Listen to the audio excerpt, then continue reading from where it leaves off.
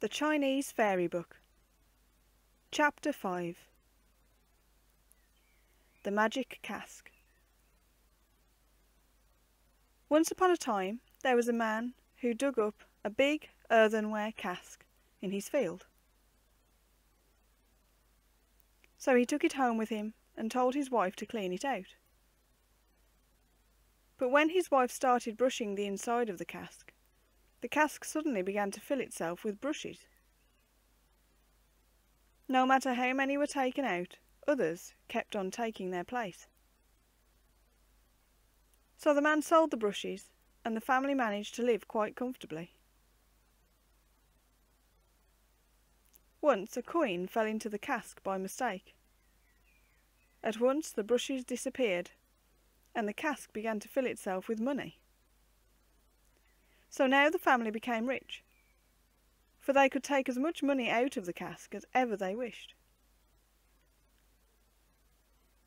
Now the man had an old grandfather at home, who was weak and shaky. Since there was nothing else he could do, his grandson set him to work shovelling money out of the cask.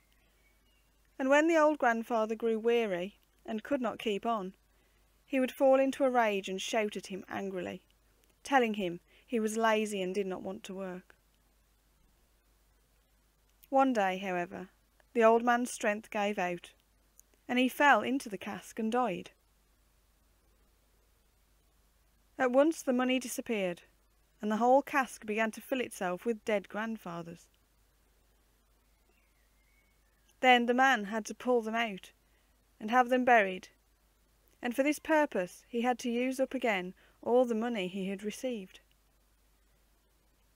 And when he was through, the cask broke, and he was just as poor as before. Note: the Magic Cask is a traditionally narrated tale.